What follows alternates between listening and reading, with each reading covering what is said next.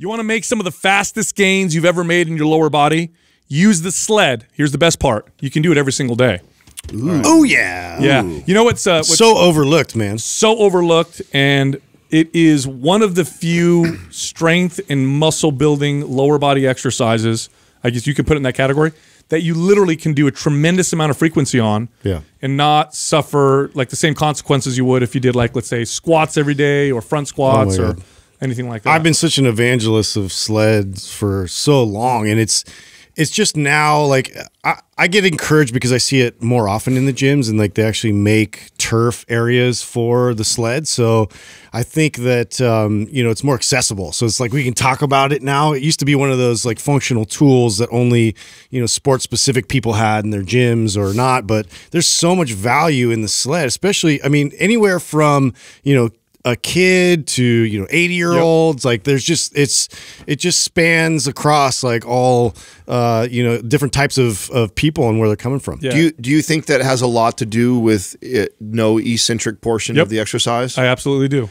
I know. Right now I'm trying to think of like what other movements that are popular where it's completely eliminated the eccentric portion of the exercise. Well, you're doing the work, right? Like the machine isn't like placing a force on you. So you're the one that's driving, dictating, you know, how much effort you want to put into it. I know. What else is like that? Is there anything else that would be like? I mean, Olympic lifts technically are all, you know, no eccentric, right? You do a clean and press, drop it, or a clean drop it. And there's something to be said about that. The eccentric part, so you have, whenever muscles contract three different ways, right? Generally, there's concentric, which would be like if I'm doing a curl, I'm curling the weight. Eccentric is lowering. That's actually a type of muscle contraction. And then isometric is holding. And the one that causes the most damage is eccentric. It's the lowering of weight. Isometric and concentric cause less damage. Now, there is a positive to eccentric. It's also the most connected to muscle growth. But the limiting factor is you can't do it all the time. It's so damaging on the body. So this is kind of like a hack, right? With the sled, I can do it so frequently. Like I could literally do 3 sets. You can basically do it every day. You can, and it's super safe. Like I feel no joint pain. In fact, I feel like my joints almost get like a chance to recover. So if I'm starting to feel stiff from doing lots of squats and deadlifts, I just start using the sled. Yeah. I don't lose any muscle mass, which tends to happen if I do any other exercise aside from those other ones. And my joints feel really good, and I can do it like every single day if I wanted to and feel fine. It's, you know, one of my favorite things to do. You know, it's inevitable when you are training, no matter what kind of great programming you're following, that, you know, we all have a tendency to have those days where we overreach. It's one of my favorite tools to supplement into my routine when I'm, let's say I have a program I'm following and I'm squatting at least 2 or 3 times in the week. And, you know, on Wednesday I get, you know, a little excited and throw on probably more than I should. And then Friday I'm back at legs again and I'm really sore still from Wednesday's workout. I'll drive the sled that day. Yes. It's one of my favorite things to do, and replacing something like that when I overreach, because then I still feel like I get this great workout, but then it almost feels recuperative while also still building. It's a weird. That's what I'm saying. It's so unique. And then there's some other benefits as well.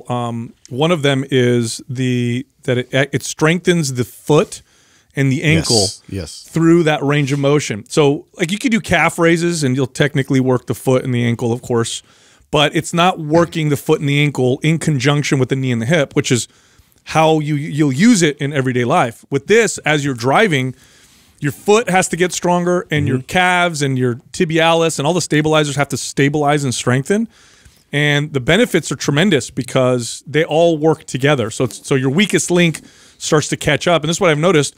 My feet and my ankles feel so much more stable and stronger because I've been driving the sled. It's huge for that, especially athletes. Like, you know, being on the forefoot and you know, like you don't want to be on your heels in any athletic endeavor. No. And so this is one of those that helps you kind of train and strengthen, again, you know, your feet to be stable and strong in those positions. And so to add some volume to that and frequency to that, I think is super valuable. Yes, and then what you can do, and this is what I've been doing too, is you can incorporate some isometric stabilization in the upper body with your drive. So the 2 different ways I'll do this are either fully extended.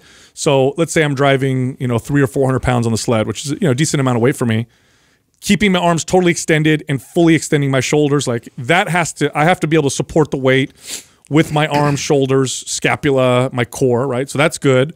Or I can bring the sled here. And now I have to stabilize in this kind of down pressing position as I'm driving with my legs. And they both have really good carryover to upper body exercises. Well, shout out to the Knees Over Toes guy putting out great information on this stuff too, but about also like bulletproofing your knees and like getting in that position, like even dragging it backwards. Yes. You know, so it puts a lot less strain and impact on your knee, but also gets it stimulated in order to also like build strength and support around your knees. Yeah. And then those of you that are like, you know, don't enjoy the, I guess, the stamina conditioning aspect of exercise, which I get.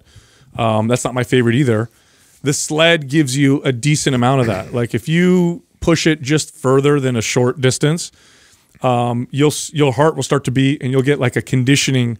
This is why athletes like to use it, or why coaches who train athletes like to use it, because they get the strength with some of the strength stamina thrown in, which you don't necessarily get as easily with traditional lower body exercises. Hey, if you enjoyed that clip, you can find the full episode here, or you can find other clips over here. And be sure to subscribe.